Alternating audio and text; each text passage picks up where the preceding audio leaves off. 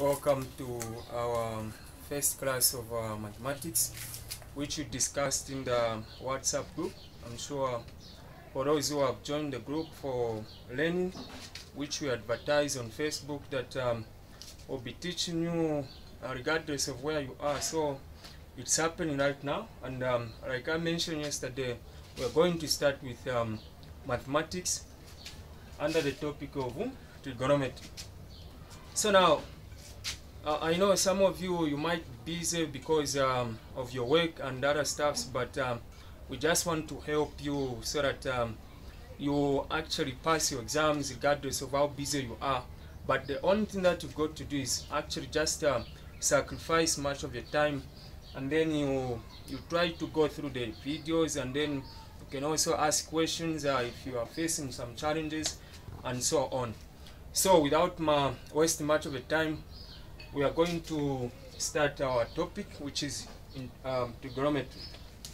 Now, some of the things that we need to understand about trigonometry is that trigonometry is one of the simplest topics in mathematics, except that there is some of difficulties that you face because you kind of studied at the later stage while the exams are near, and that's kind of disturbing, and you find it's more difficult trying to grasp the concept of trigonometry.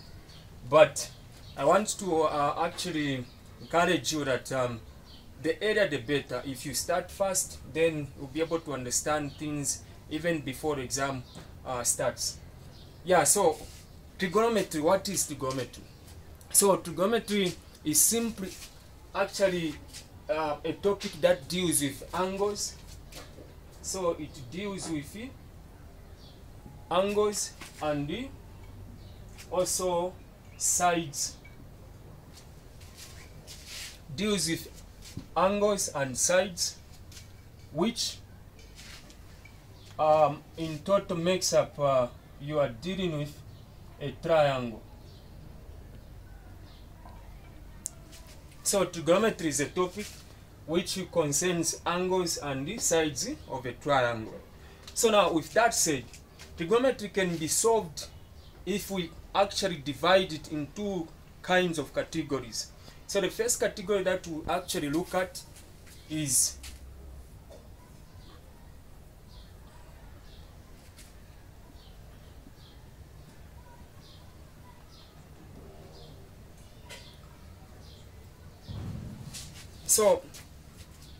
types of trigonometry. This means that there is only one trigonometry that we need to understand, but the way we get to solve this trigonometry is that we solve it in two types. Okay, so the first type is what we'll look at today, and of course I believe we will be able to finish it.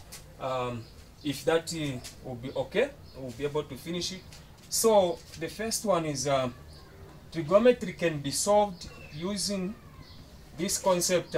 We assume that the triangle that we are dealing with is a right-angled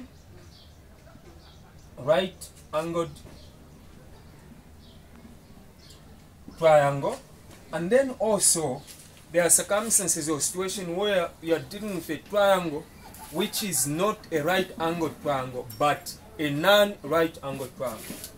So non-right angle triangle, non-right